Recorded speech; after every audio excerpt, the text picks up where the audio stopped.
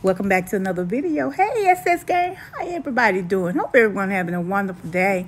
Well, on my side of the town, we're having a great day. Well, today, guys, I prepared for you some crusted Parmesan Brussel sprouts. Yes, you heard me right. So today I started with cutting open my Brussels sprouts and washing them really good. Also, I added a little salt in there to get the washing going. And yeah, we was on our way at this point. Washing them up real good. And then at the next step was to cut off the stem of the Brussels sprout. As you can see me doing here. Getting it all prepared, getting ready to boil them on the stove to cook them a little bit so they can get tender. So once they get tender, I will be able to smash them and getting ready to put them in the oven. So yeah, I'm just cutting them up, as you can see right here. And they are some pretty Brussels sprouts. Pretty. I remember the time I wouldn't even eat those things. But I love them. I love them now as an adult. I really love the Brussels sprout. So yeah, I got my water boiling. I'm getting ready to put them in. Adding a little garlic powder. I added a little salt. Added some onion powder. No, I didn't add the onion powder. Take that back. I added some black pepper, the garlic powder, and I got it started with that. So yeah, but very easy, very simple. If you're looking for a good snack, you know, a nutritious snack, then this is a snack that you should try, because you can also use it as a side dish if you like. But of course, I use mine as a snack. You know, you don't want anything too heavy. You don't want to snack on anything sweet. So you don't want to eat up all, snack on all those carbs. So the Brussels sprouts is the way to go. And they are boiling really good. They're getting tender enough for me to smash them. And they came out really good. So I would like for you all to try this recipe if you have not tried it. And I know that you would love it. I hear a lot of people say they don't like Brussels sprouts. Brussels sprouts is just like cabbage to me. So the taste, you have to season it up in order to get that taste that you want. So I greased my pan. And now as you can see that I'm smashing them down.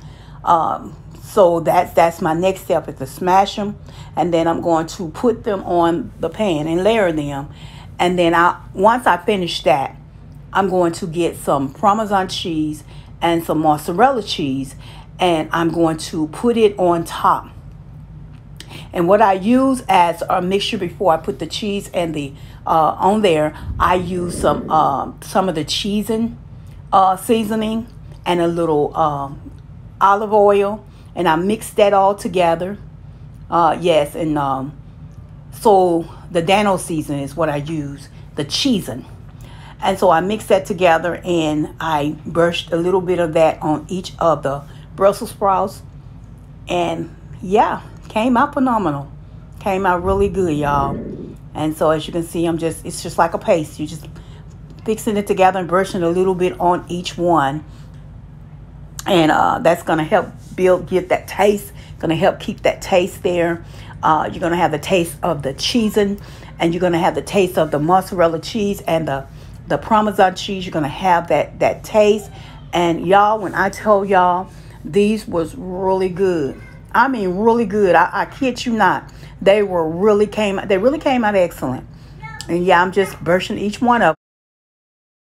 Yes, I really love dishes like this. Little simple dishes that you can go in and don't take a whole lot of time. I love these kind of dishes, and I'm going to be bringing more of these kind of dishes to you all because they're simple, and we can just enjoy this together. I enjoy bringing these videos to you, and I'm hoping that you enjoy them as well.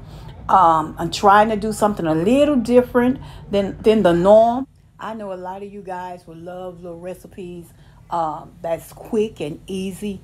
You don't have to put a whole lot of time into it because, school has started back, and and you're working, and so you want to find something that's simple and easy to do, so that you'll be able to have more time to do whatever that it is that you need to do. But yeah, I'm just putting this cheese on here and just layering each one. That's what you do. You just layer each one on there. You pop it in the oven on 325, 350, for about maybe 15 minutes till they become golden brown on the top. And there you have it, the finished product. Thank you guys for tuning in. Make sure you hit that thumbs up and make sure you come back and leave a comment, okay?